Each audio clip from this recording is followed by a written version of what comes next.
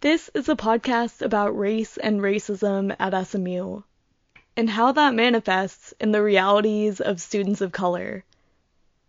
I would be remiss if I didn't talk about Greek life.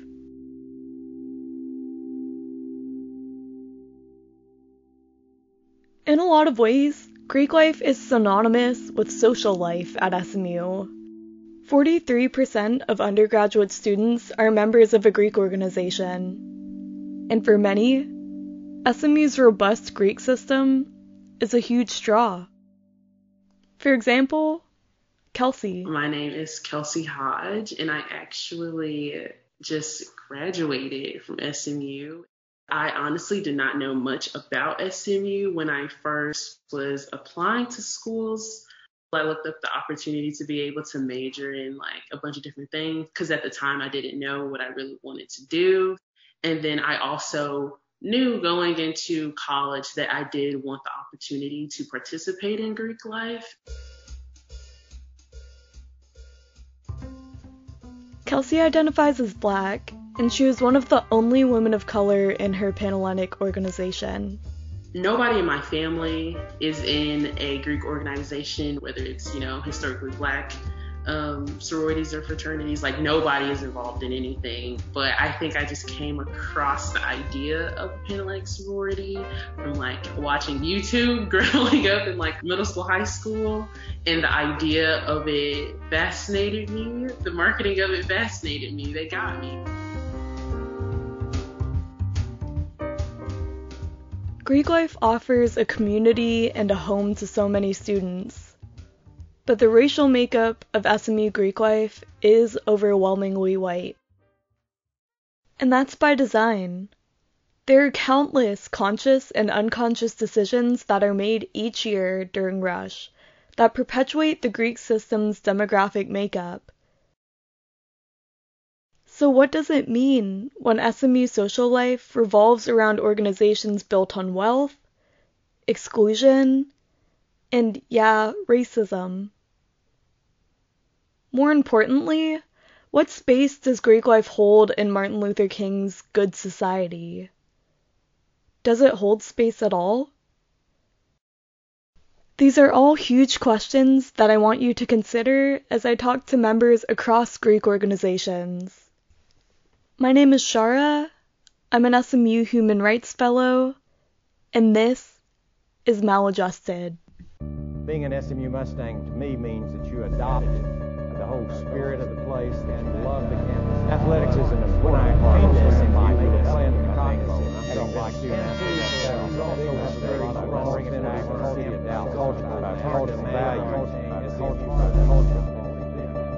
There are some things in our nation and the world to which I'm proud to be maladjusted, which I hope all men of goodwill will be maladjusted until the good society is realized. The Greek system can be a little confusing, so let me clarify some terms before we get into it. There are 4 Greek councils at SMU. First, there's Interfraternity Council, or IFC. IFC organizations are historically white, meaning racial segregation was written into their bylaws early on. So when I was researching for this episode, I read an article by Matthew Huey about people of color in Greek life. He notes that Greek letter societies were formed to reflect and replicate the narrow demographic makeup of folks who could attend college at the time. That is, wealthy, white Christian men. Then, Panhellenic Council arose for women. Their mission remained the same: reflect and replicate a culture of elitism and exclusion in institutions of higher learning. Now, there is an added dimension of maintaining distinct gender norms. So this is an origin story, a national origin story, but what purpose did Greek organizations hold on SMU's campus? We can find one answer in a series of articles published by the Daily Campus student newspaper in 1956. Now, this is really interesting because these articles were making a case for desegregation. But, this Daily Campus writer argued, desegregation could only occur with a very specific set of social conditions, and Greek life would be integral to making these conditions possible. Here's an excerpt. The Greek system at SMU is organized in such a way that sorority and fraternity members associate frequently at co-functions and at open houses. The object of such intermingling is to encourage dating between Greek organizations involved. But if the climate of opinion on this campus opposes interracial dating, how could Negroes fit into the general scheme of the Greek system? We cannot help but believe that an attempt to force Greeks to accept Negroes as fellow members would be detrimental to the unity of the organizations and to the Negroes themselves. We believe that such an integration in social organizations would be possible in a different climate of opinions, but judging from personal experiences, students at SMU wouldn't accept Negroes as sorority and fraternity pledges at present or at any time in the foreseeable future. There's so much there. And I hate all of it. But this article is so revealing in how race is so integrally tied to Greek life at SMU. Yes, each organization was meant to reflect and replicate a certain demographic of college student, but they encouraged dating to literally reflect and literally replicate that narrow demographic of college student out into the world. And this Daily Campus writer explicitly said that accepting black students would be detrimental to that cause. That's some pretty heavy stuff. But let's suspend disbelief for a second. As we know, the founders' intentions don't disappear. Even after these organizations removed segregation from their bylaws, IFC and Panhellenic at SMU are still overwhelmingly white. There are two other Greek councils at SMU. National Panhellenic Council, or NPHC, which is historically black, and finally, Multicultural Greek Council, or MGC, which historically encompasses a broader swath of minorities, though the council's origins are largely Latinx. NPHC and MGC were both formed in opposition to historically white Greek life, to foster the social and academic advancement and retention of minority students. NPHC and MGC both have meaningful student populations on campus. They are smaller for obvious reasons like the amount of students of color on campus, but they also face significant resource disparities compared to IFC and Panhellenic. Okay. You've met all our councils now. To review, IFC, Panhellenic, NPHC, and MGC. Ooh, if you haven't encountered the council system before, it's gonna take a second to catch on, but trust me, you will. So now that we know about all the councils, let's meet students from each one. We already met Kelsey, who is the member of a Panhellenic organization. So now let's meet Brady. My name is Brady Martin. I'm a junior at SMU. I'm involved in Greek life. Brady is currently involved in an IFC organization. He identifies as white. Brady and Kelsey are going to share their complex, multifaceted truths about existing in white Greek spaces. And from the beginning, they came in from very different positions. I think entering SMU, I never wanted to go outside of California. And I would say for a lot of human rights students, the human rights program is what attracted me to SMU. To be honest, growing up just in high school, I wasn't surrounded by a lot of people who looked different than me. I was raised in a very white community. I knew what I was getting myself into. I had looked up the statistics of representation, the diversity at SMU, or rather lack thereof, like I was aware of it. But I've always kind of operated with the motto of like, be the change you want to see. So I'm like, okay, don't let the fact that you don't see yourself everywhere deter you from entering that space. So Brady and Kelsey came in with significantly different levels of racial consciousness. Plus, I think it's important to note that Kelsey had a bigger mission coming into the university, coming into Greek life. She wanted to be the change she wished to see. Her mere existence in that space was proof of that change. Entering campus, I had met a lot of upperclassmen, especially through some of the other student organizations I was involved in, and really connected with them. And a lot of these individuals were in Greek life. And so definitely getting to know them, I learned a lot about the different chapters and which one I might want to join. And there really seemed this value of friendship within these organizations. I had met some amazing guys, and I thought that I wanted to be associated with these people and be in an organization with them because I thought they were great people doing great things on campus. The values of education, just being driven in school and involved on campus, I believe that'd be really beneficial to my experience on SMU's campus. This is the thing. When you don't have anybody in your family that's been a part of something like IFC or Panhellenic, you truly don't know anything about it. You truly only know as much as, the perfect picture that is being shown to the public of like, oh, you're going to go through recruitment, you're going to, trust the process, and you'll end up somewhere that like you're supposed to be. Trust the process. But the process isn't equally accessible to everyone. According to Kelsey, there's a lot that goes unsaid.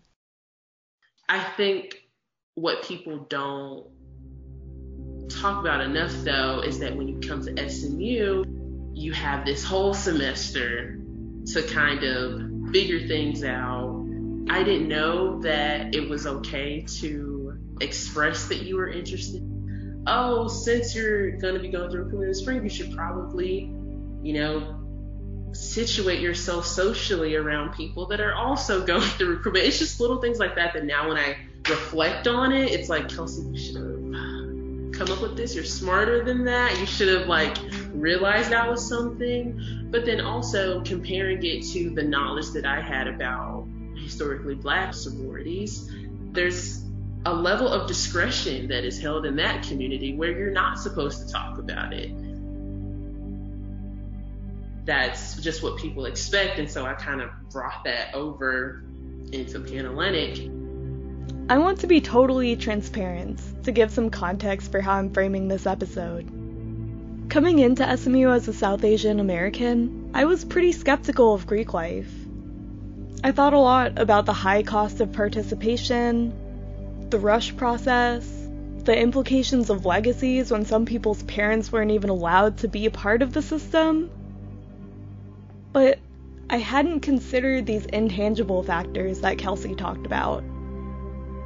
So much of the Greek process goes unspoken. It's passed down by word of mouth or media, but it's inaccessible to Kelsey, who came into college with the express interest of joining Greek life.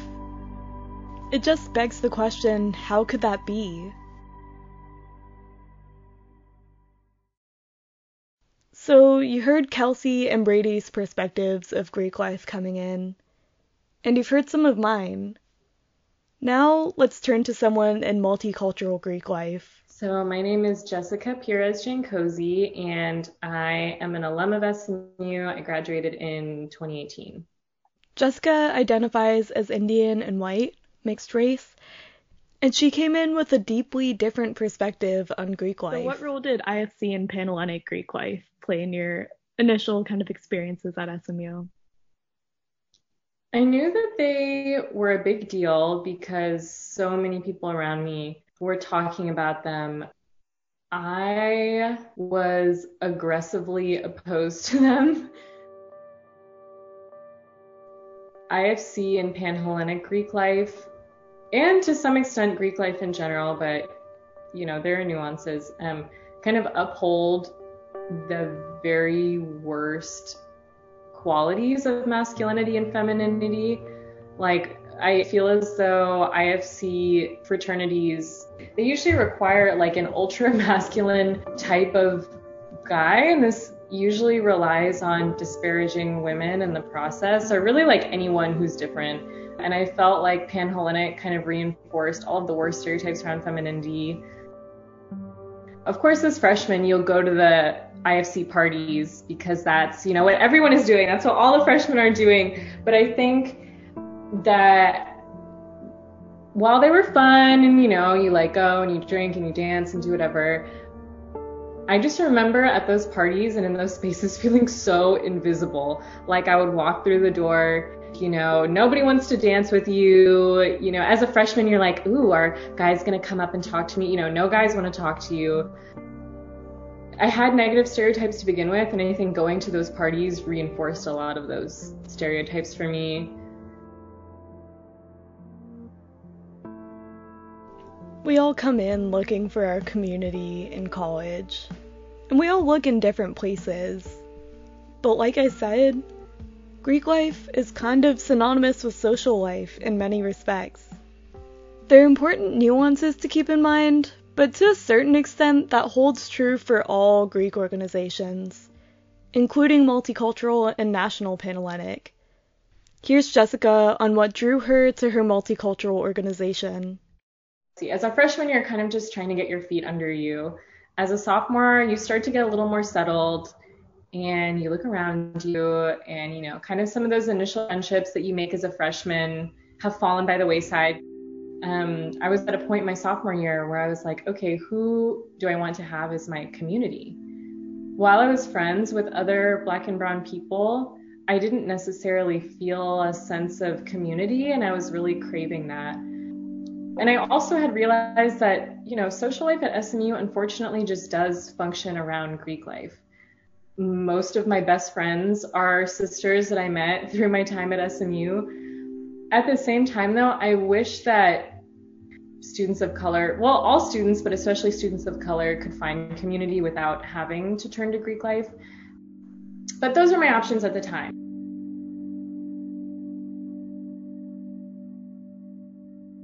It's important to point out that many students of color, people like Jess, are expressly searching for diversity in their organizations. But that doesn't really hold true for everyone. So I asked Kelsey why she joined a Panhellenic organization instead of organizations that historically center students of color. I would say, speaking through my experience as a Black student coming to SMU, you either decide to really, jump into the Black student community at SMU and really go full on in that community, being involved in all the different organizations, all the different meetings, or you're the type of person that's I don't feel like I have to go full on to know who I am, to have my identity as a Black person. At the end of the day, I'm still Black. I don't have to be full on involved in all these organizations to prove that to myself, or feel like I need that sense of community in that sense. And sometimes people can fall in between. I think I was kind of the latter of not feeling like I needed to be super in things I don't know. It just felt very weird for me because I'm the type of person that I can get along with everybody or anybody. And I don't want the color of my skin or whatever to be my sole identifying thing that makes me connect with people. I was never that way in high school, so it didn't make sense for me to come to college and do that. Throughout the interview, Kelsey underscored that she came into college wanting to be the change she wished to see in the world. She wanted to be a positive representation.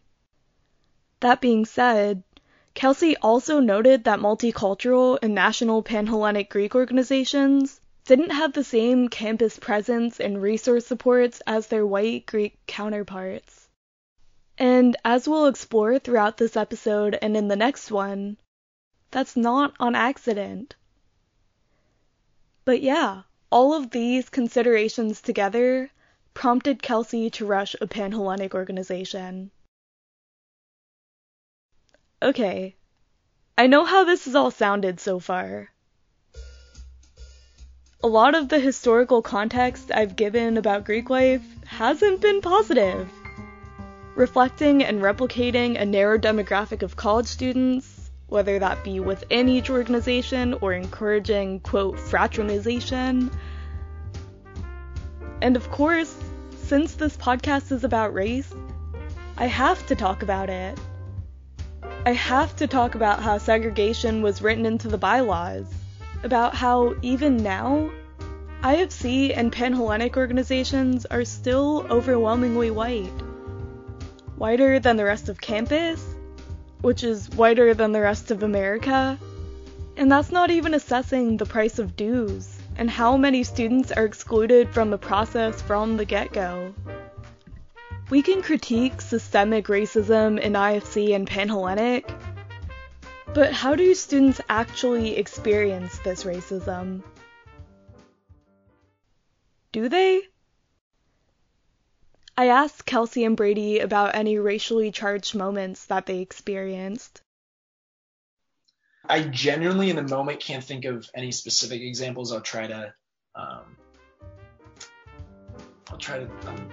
think. It's kind of one of those situations where not everything is like overt, like fully, like when we look at, like, oh, this happened and we call it racism. Sometimes it's not always racism, but there's certainly microaggressions. When race is brought up, and it's presented in a way that's a joke. So if you try to confront it and say, hey, this is extremely problematic that you said this one thing, about this certain race, then oftentimes it's presented as, oh, this was just a joke. I'm not actually racist. Extremely defensive about it.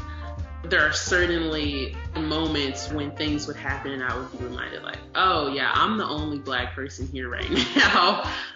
So why are you coming after me? I'm not racist. Why would you ever think I'm racist? This is just not serious. This is just so, it's like little stuff. It's like random. Some members really loving to get tanned. And sometimes you have people that are like, wow, to the person that just got a tan, like, wow, you're so dark. Oh, you like blended into the dark background of this picture. And it's like, wow, people are really talking about how dark this girl's tan is, but it's like, I'm sitting here like as a Black person, like looking at, the picture, and it's like, she looks the same color as me. Do I make a comment how like it's weird that y'all are saying this, or do I play into the joke? Okay, I only expect the people I interviewed to be as transparent as I'm willing to be. I was someone who Instagram stalked some sororities here and there, but beyond that, I haven't really meaningfully interacted with Greek life. And it kind of shows. What was I looking for from that question? Some sort of highly problematic bat signal or something? And this is by no means meant to trivialize either of their experiences, especially Kelsey's. But still, I'm not quite sure what I was expecting. Then, I reflect on my experience here. There are so many intangible moments that have characterized my experience as a student of color. Misunderstandings, miscommunications, no communication at all, isolation.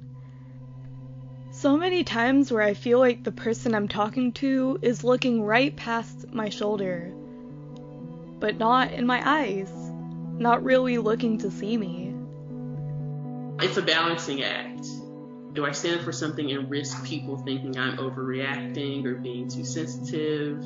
Okay, Kelsey, like, maybe you're overthinking this. Like, maybe it's not that serious. But it's, and I reflect on it, it's like, yeah, it was weird. Like, they shouldn't have been making comments like that.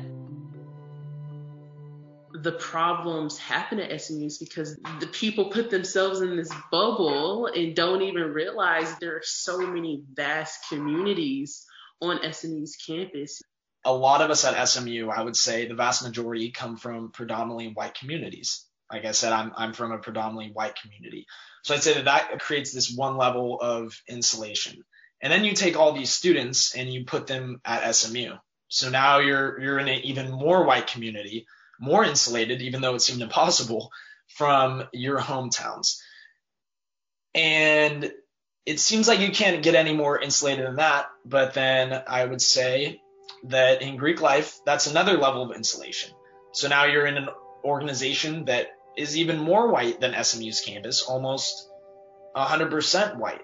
My freshman year, I went to like everybody's events. I was going to stuff hosted by the Association of Black Students, like the Korean Student Association, and just seeing the different things that people put on, it makes you have a worldly view and you just understand people better. And I think that is like the root of the issue at SMU is a lot of people, and particularly a lot of the people in IFC and Panhellenic, just don't step out of that bubble.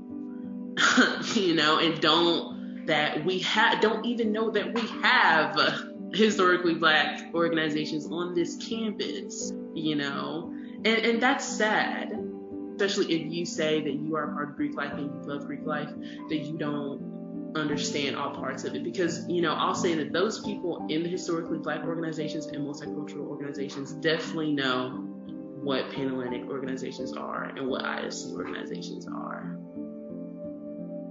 So there are structural issues with IFC and Panhellenic, and they are experienced by the students in those organizations. But, like Kelsey suggested earlier, people of color are barred from Greek life at every stage of the process. I think as more people that are already, in their places of privilege in these organizations recognize that they have the power to change the way their organizations look, more things will be done to at least try to rectify the injustices that have been done within Greek life. I always like to emphasize that it's not the job of the potential new member who is, a person of color to fight their way in. Sometimes I feel like I kind of really have to fight my way in sometimes. There has to be some consciousness that it is taking a lot for that little brown girl, that little Black girl, to go through recruitment right now. And that can't be just me being the only Black person in the room, on the other side of things saying okay, let's look at the fact that this is a little brown and Black girl going through recruitment. Take note of that courage and take note of how different that is, especially at a school like SMU. It can't just be them trying to, break down the door. It can't just be me trying to pull open the door for them. It has to be everybody acknowledging, that knock at the door and willing to unlock the door for them and let them in. It would be hypocritical of me to complain about those experiences, I feel, just because I do realize that I chose to be the one person in this space. I don't know, sometimes I think about it like that, that whole be the change you want to see, but know that there's going to be some, not every experience you're going to have is going to be, positive once you are trying to be that new face in a room full of, people that have probably honestly never been closely connected to somebody that looks like you before. Oh my gosh. That last part has really, really stuck with me ever since Kelsey and I talked. Hypocritical definitely doesn't feel like the right word to describe righteous negative feelings towards injustice. But then I think of some of the desegregators that I interviewed in my last episode, and how they had to bear the brunt so that people afterwards had a smoother path. That doesn't justify the injustice and discomfort that people face when they're breaking ground, representing their identity. But we also have to acknowledge that historically white Greek organizations are still in somewhat early stages of desegregation. IFC and Panhellenic may be capable of change, but it still bears acknowledging. These organizations are still carrying out the original quest to reflect and replicate a narrow demographic of college student. The steep social and economic barriers to entry are perpetuating that cycle. If you're a member of an IFC or Panhellenic organization, I hope you see how urgent it is that you step into your power. And as Kelsey expresses, you have to consider where the burden is falling. Change shouldn't be incumbent on people of color like Kelsey. Instead, it will take everyone's participation to bring Greek life into Dr. King's good society. So Kelsey expressed some tangible steps that she's taken to make Greek life more equitable. She's holding the door open. She's being the change she wishes to see. She even says that strangers DM her on Instagram asking for advice. I also asked Brady his thoughts on reforming Greek life. Quite frankly, these organizations are concentrated with white males. Because we already have this structured organization, to me, I think we should take advantage of it. If you have these people that are the ones that you want to address in one space, I think that we should enter that. We have this conversation every year about sexual assault. And so if we're going to have that conversation, why don't we have one about racial injustice? And I think it should be presented in a formal and productive way. But I also think that it should be extremely blunt. I also think it would be very important for all of the chapter presidents, and this includes sororities, to meet at least once a semester, maybe before rush week, to have these conversations about diversity, accessibility, equality within their organizations. That's interesting because I thought that CIQ at SMU required like cultural sensitivity training in Greek life. Yeah, and that is required, but I would say that it's not, I feel like it's not widespread knowledge. But yeah, I definitely think that conversation is that we just need to reflect. Why is it predominantly white? And actually taking action on, okay, what can we do to really make an effort to reach out to those populations? Some of these resources already exist, but actively aren't utilized. Then, as Kelsey mentioned, there's the issue of the bubble effect. So many students aren't aware of racial injustice on this campus because they aren't actively affected by it, and predominantly white Greek life isn't a space conducive to those conversations. I really appreciated Brady's thoughts, but I couldn't help but think Greek life is swimming in really deep waters. I think it's really, really important here to offer a platform to a very different perspective. Here's a question I asked Jess. She's well versed in activism and social change, and I wanted to hear her perspective on the issue of Greek life. There's just a lot of different social change theories in like reform versus abolition. Do you think that predominantly white Greek life can be reformed? No, girl, abolish it. Like, just get rid of it. Let's clarify some terms before we get to her explanation. Reform versus abolition. Abolitionists hold that the systems that they seek to abolish can't exist in any capacity that doesn't uphold and perpetuate white supremacy. So basically, any attempt to improve upon or reform an existing system is ignoring the root of the problem. Think back to the first time you heard that term, abolition. It was probably in a history class, learning about slavery. Whenever you hear someone advocate for abolition, they're very deliberately drawing upon that legacy. I remember watching this video that was talking about how many congressmen, White House staffers, former presidents were all part of fraternities.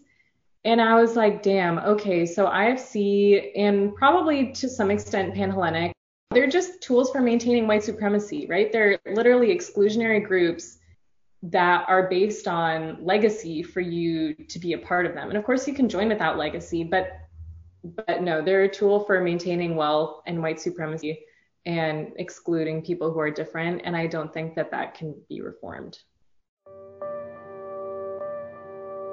Though this podcast is SMU specific, I want to give you some terms and ideas and language that apply beyond this university.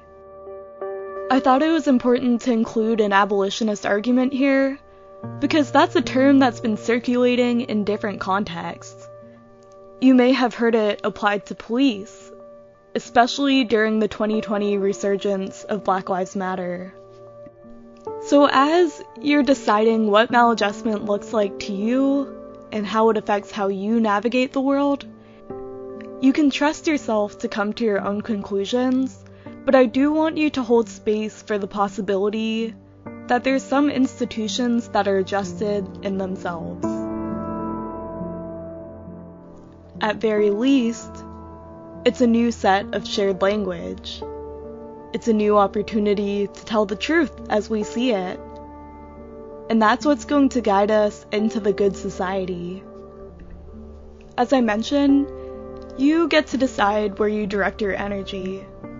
Reform, abolition, whatever solution moves you. But because Greek life commands such an outsized portion of resources on this campus, this comes at the direct expense of other organizations, particularly those dedicated to serving students of color.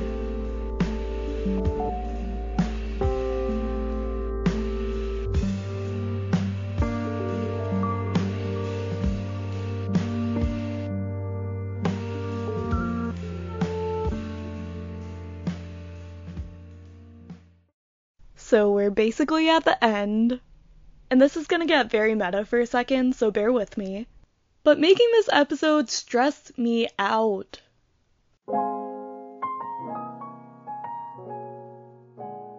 So much of this process took place at home during COVID times. Sorry for even invoking that name here, guys, but I had to. But still, even when I was just sitting in the grass outside, or in my apartment, I couldn't help but consider the massive columns in front of Greek houses, about how big and imposing they feel and how small I feel in comparison. And I also know that there's so much more to multicultural and national Panhellenic Greek life that I've yet to cover. So to recenter ourselves after big ideas of systemic dysfunction and reform versus abolition, I want to center our attention on a quote by Dr. Ibram Kendi. Referencing the effects of IFC and Panhellenic housing, he notes that they render outside populations, quote, socially homeless to the majority with no virtual or physical dwelling, unquote. I found that quote extremely powerful, especially when it came up multiple times when researching this episode, that Multicultural Greek Council had a house that was recently demolished. Some national Panhellenic organizations also had houses that no longer exist. There used to be a house dedicated to Black and Chicano students that no longer exists.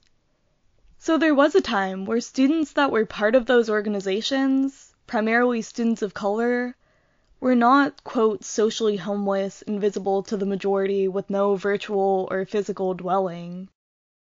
But they're not here anymore. Living in a time of COVID, when the whole world had to quarantine, the idea of shared space, or lack thereof, was heavy on my mind. Next episode, let's talk about the history of buildings and spaces dedicated to students of color.